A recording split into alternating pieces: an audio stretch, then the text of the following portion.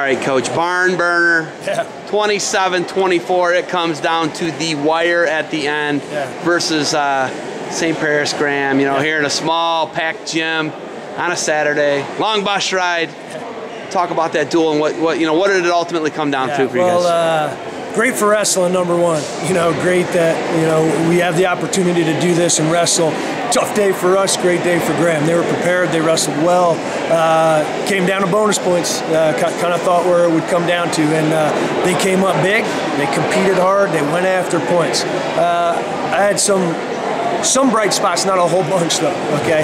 Some of my guys didn't fight as hard as they know how to, so that's tough to swallow. And like I just told the guys, you know, yeah, Graham's prepared and they wrestled well, but you know, we work hard for this, and we work too hard to, you know, to give up bonus points like that. So, you know, not the result we want, but the good thing is it's January 2nd today, 3rd?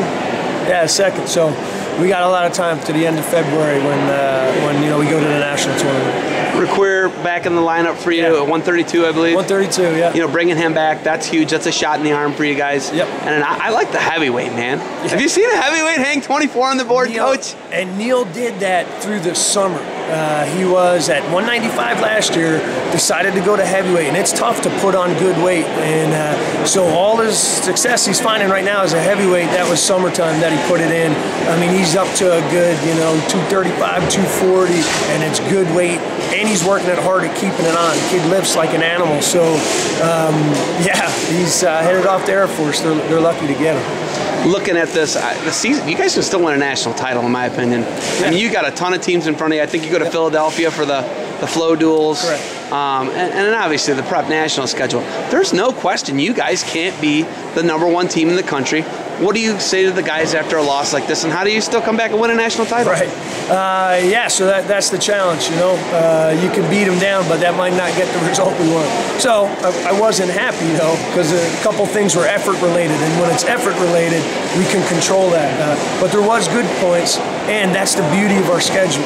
We can bounce back. We go to Oklahoma next weekend. You know, we go to Geary.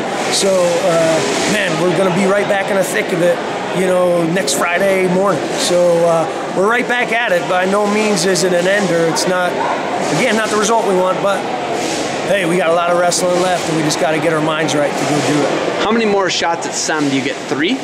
2. So we go the duel the 23rd at home at Blair, and then we got the national prep tournament. So 3 more shots at them. You know, 2. Yeah, 2 more shots at them. You're a Naval Academy grad, Coach. Come on. You're talking to a Kent State grad here. But looking at that, you know, how do you guys got to get up for those matches? What do you say to the guys about those? Right, and those are important that we see them twice. And, you know, they'd be tough if it's, you know, peaking every weekend. We want to do the best we can every weekend, of course. But what's important to us is that national prep tournament, so that's what we'll work for. So today, again, about getting better. You know, we want the result to take care of itself, but walk away from this learning something. Walk away from this that, man, hostile environment, yeah, calls don't go your way. It's the way it's going to be, and I'm guilty of it about getting on the refs. I should have kept my mouth shut, you know. But you're not going to get the calls, you know, not here. And I'm not saying it's, you know, unfair or anything like that, but I'm just saying you got to deal with a hostile environment and get the job done. Singletary looked like almost frustrated at some points in that match. That was kind of bizarre to me because head and shoulders better than the guy, you know what I mean? Beating the guy, pushing him up, taking him down at will.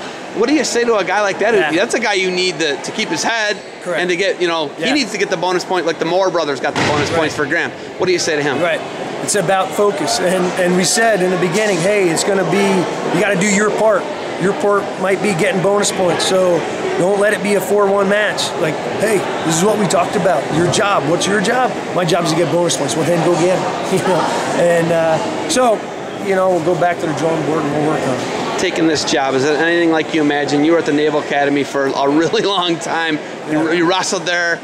You coached there. Yep. How much different has the change been for you as far as a coach to now, you know, you're coaching college level cream of the crop athletes to now coaching cream of the crop prep kids? Yeah, I would say it's way more involved than it ever was on the college side because, you know, I'm with these guys 24 hours a day, almost literally. I mean, I live in a dorm with my family and the wrestlers, so I'm around them all the time. So it's a lot of involvement and it's a lot of time.